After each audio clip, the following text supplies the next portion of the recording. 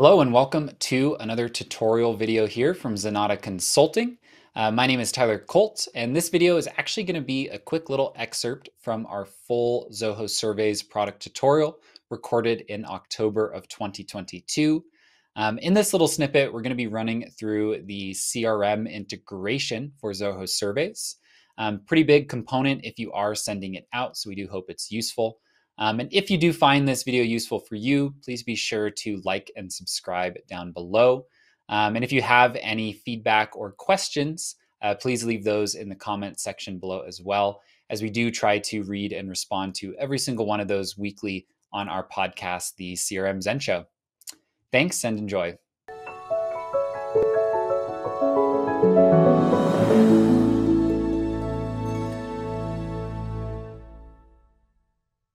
Alrighty, here we are back on the same page. So again, under Hub here, that's actually where we'll go to set up this integration. So there's kind of two use cases to the integration to CRM.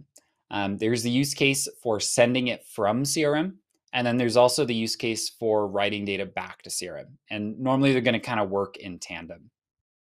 And so here, I'll go ahead and turn on our integration for this survey. We're going to choose a module that we want to send this out to. Now, because these are already customers, let's go ahead and set them up to send to contacts. So now it's kind of defined what module we're going to need. Now down here, an important thing to note is that every field that's required inside of the CRM is required in this integration, right? And so most of the time here when we're doing this, let's say we're going to update a record, because we're always going to send this from CRM, right? Best practice, don't send from surveys, send from the relevant application, which in this case is CRM. And then we're going to pre-populate survey answers with information from CRM. And this is an important step, because what you'll do is come in here and essentially map first name, last name, and email at the very least, so that the customer does not have to fill those in. Right? You give them the opportunity to review it, make sure that everything is correct. It gives them a reason, hey, if they want to update their last name or their email, they can. But at the end of the day, we're going to pre-fill it because these things probably have not changed, right? Since we entered them into our CRM. So I'm just kind of mapping these up right now. Now you might find that, maybe we don't have a field yet for our Net Promoter Score, right? If we look through all of our different CRM fields, you can always go ahead and add those on the CRM side and get them mapped as well. In this case, I'm going to circle back and show you that in just a moment. But here, last little options around our CRM integration. Do we want to save the response as a PDF into the record? While this is not a bad thing to do, any of this data that you want to have on the contact level should be in fields. You should not have your team relying on the attached PDFs to access the data that you're capturing in the surveys. Two main reasons for that. One is that the file storage in attachments in CRM is limited, and the upgrade price is not very competitive versus something like WorkDrive, Dropbox, Google Drive, any of those. And then the second piece is that if the data only lives in that PDF, you can't create any searches, lists, segments, and campaigns, really anything based on that data. So we're always going to want to make sure that things that are highly relevant, we want to capture that directly into the CRM record. So I'll go ahead and save this integration for now here. And now let's actually take a little trip here into CRM, and I'll show you what we would need to do if you do find that there are some additional fields that you'd like to map here onto your contact record. So I'll go ahead and open our page, and we will jump into our settings up here in the top right, and then into modules and fields. Getting a quick CRM tutorial, right? Get double for your money here, even though this is free. So now we'll jump into contacts and into our standard layout. And now here is where we'll need to go ahead and set up our field, right? Where we actually want to write this data to. Now, in this case, to be totally honest with you, I think that the data type of that NPS is going to match our pick list, but it is important to match the data type to what we're actually capturing in inside of surveys. So here I'm just going to make a quick pick list, options 1 to 10, just so that it matches perfectly to what we have in surveys. And I'm just kind of flying down the list, 1, 2, 3, 4, 5. A little bit of lag on my screen here, but that's okay. We soldier on nonetheless. Oops, yeah, this is scrolling all over the place on me. 6, 7, 8, 9, and then last but not least, we'll do 10. Now, with these dropdowns, some of you might know that you don't actually have to have all the options match. It'll still write to the field, but it's always a good practice to make sure you have an option for everything once you get into actually doing your filtering later. So I'm going to go ahead and save and close that. And now back here on the surveys side, if I refresh our integrations page, we'll now actually be able to map that field as long as I had set up the proper data type for capturing the NPS data. So now on this side, we'll see that we've got a new field for NPS. This can be searched. They show up pretty quick.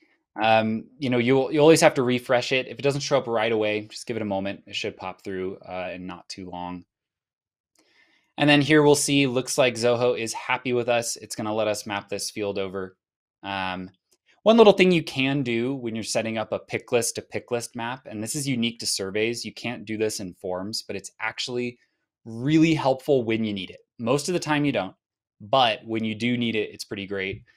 You can actually set up an options map.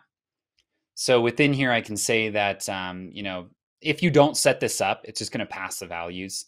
But maybe you had, 0 through 10 on the survey, but within Zoho CRM, you want to group those into like verbs, right? Like not happy, happy, very happy, right? You can actually kind of remap those options, right? So that you're able to set up the actual fields that you want them to map to and the values. So even if they don't match perfectly, you're still able to get the data in the format that you need back into CRM. And so, right, we can run through and map all of these. I'm going to skip that for now. You've seen me type 1 to 10 enough times, I think, for one session. So we'll go ahead and exit out of that. But I do like to highlight it because it is unique versus Zoho Forms. Zoho Forms cannot do that. If you wanted to do that with Forms, you would need to run it through Zoho Flow, write a little function that basically remaps those values to the ones that you want in CRM.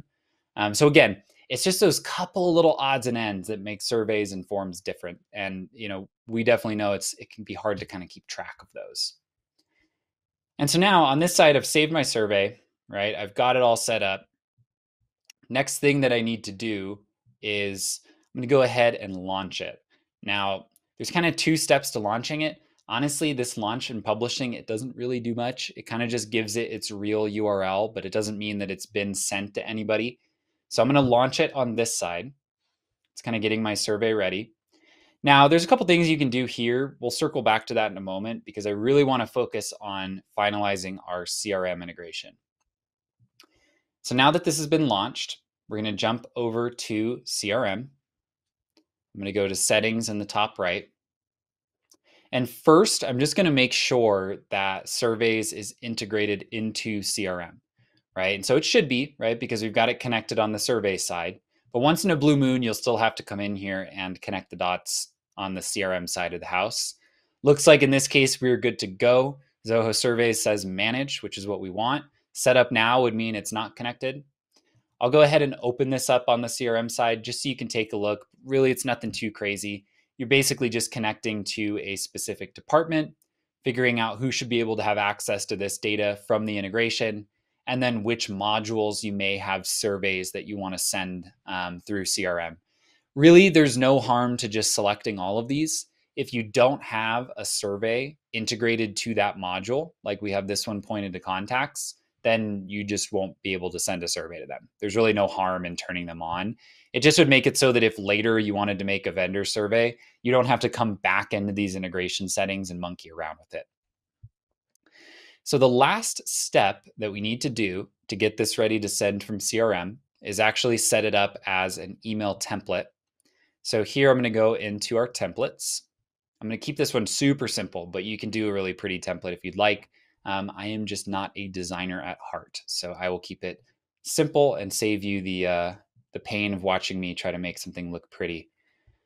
So here, very important, as you know from CRM, to select the right module that you're going to send from. So in this case, we're going to send from contacts. I'm going to go next. Again, you could do this same thing in any of these big, pretty, UIs here with the kind of pre-baked, drop in an image, 2 columns, buttons. That being said, get sprinkling in some extra little CRM webinar tidbits here. We generally like to send things as HTML or plain text, mostly just because it makes them look like a personally typed email and not like something that came out of a marketing platform. So I'm going to go ahead and insert or create our plain text template. Of course, right, we go crazy here. We set up all of our content, right? We pull in all of our merge tags from the contact and all that good stuff, give it a subject line.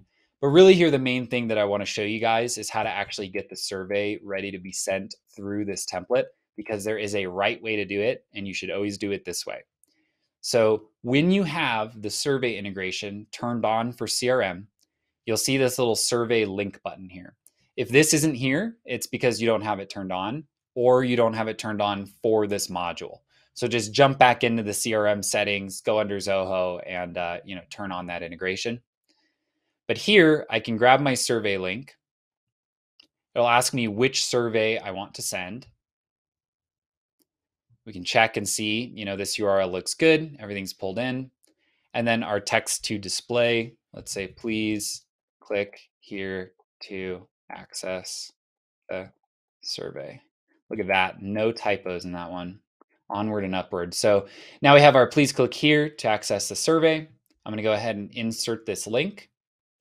And now I have a link that I can drop right into this email that will direct them straight to their copy of the survey, right? So on this side, right, we've got this update record and this pre-populate survey answers, right? We're not using any URL parameters. And the reason for that is because we don't have to. When they open up that survey, it's actually going to search the CRM. It knows who they are. It's going to pull that data right in for them. And then once the survey is submitted, it's actually going to write that data right back to the record.